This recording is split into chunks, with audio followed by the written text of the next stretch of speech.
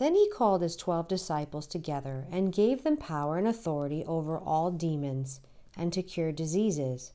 He sent them to preach the kingdom of God and to heal the sick. And he said to them, "Take nothing for the journey, neither staffs nor bag, nor bread nor money, and do not have 2 tunics apiece. Whatever house you enter, stay there, and from there depart. And whoever will not receive you when you go out of that city, shake off the very dust from your feet as a testimony against them." So they departed and went through the towns, preaching the gospel and healing everywhere. Now Herod the Tetrarch heard of all that was done by him, and he was perplexed, because it was said by some that John had risen from the dead, and by some that Elijah had appeared. Herod said, "John I have beheaded, but who is this of whom I hear such things?" So he sought to see him. And the apostles, when they had returned, told him all that they had done.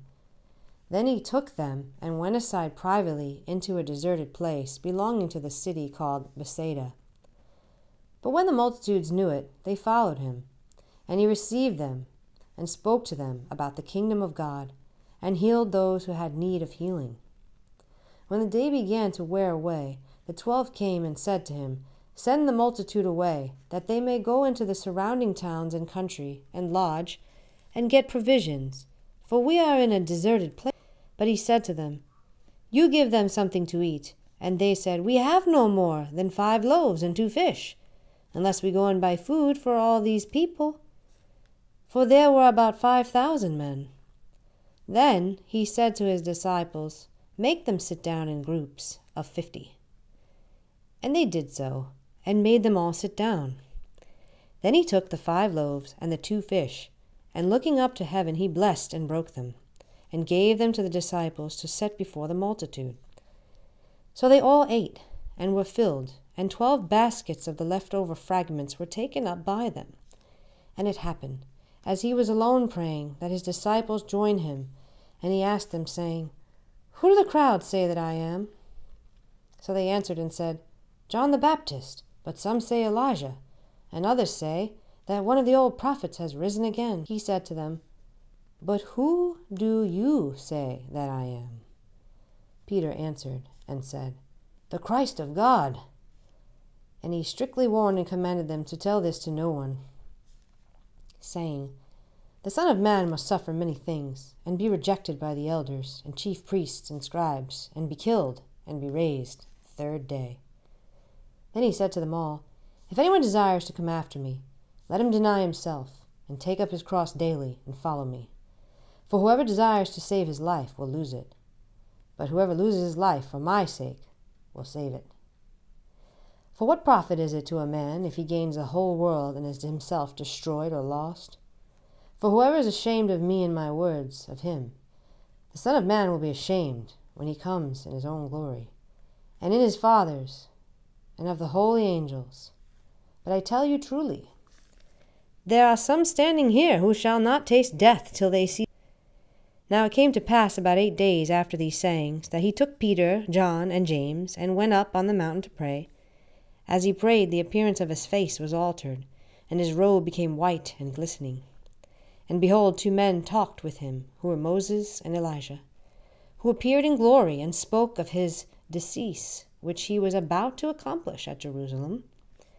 But Peter and those with him were heavy with sleep, and when they were fully awake, they saw his glory, and the 2 men who stood with him.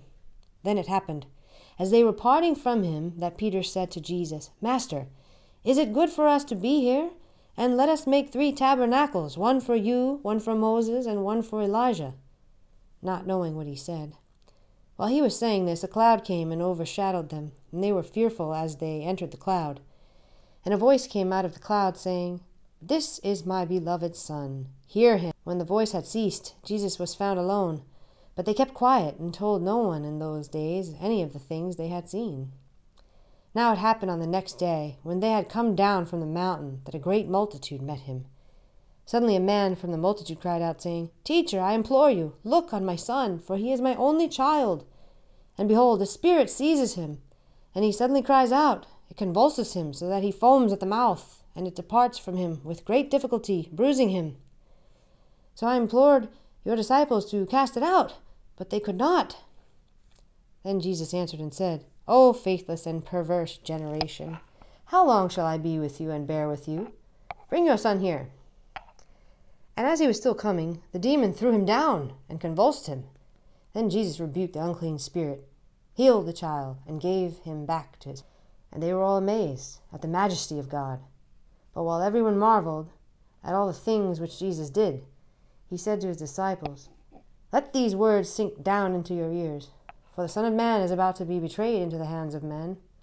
But they did not understand this saying, and it was hidden from them, so that they did not perceive it.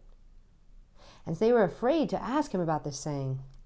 Then a dispute arose among them as to which of them would be greatest. And Jesus perceived the thought of their heart, took a little child and set him by him, and said to them, "Whoever receives this little child in my name receives me, and whoever receives me receives him who sent me. For he who is least among you all will be great." Now John answered and said, "Master, we saw someone casting out demons in your name, and we forbade him because he does not follow with us." But Jesus said to him, "Do not forbid him, for he who is not against us is our."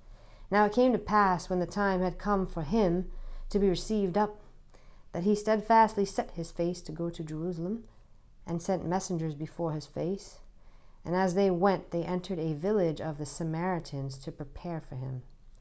But they did not receive him, because his face was set for the journey to Jerusalem. And when his disciples, James and John, saw this, they said, "Lord, do you want us to command fire to come down from heaven and consume them, just as Elijah did?" But he turned and rebuked them and said, "You do not know what manner of spirit you are of. For the Son of Man did not come to destroy men's lives, but to save them." And they went to another. Now it happened, as they journeyed on the road, that someone said to him, "Lord, I will follow you wherever you go." And Jesus said to him, "Foxes have holes, and birds of the air have nests, but the Son of Man has nowhere to lay his head." Then he said to another, "Follow me." But he said, "Lord, let me first go and bury my father." Jesus said to him, "Let the dead bury their own dead, but you go and preach the kingdom of God." And another also said, "Lord, I will follow you, but let me first go and bid them farewell who are at my house." But Jesus said to him, "No one having put his hand to the plow and looking back is fit for the kingdom of God."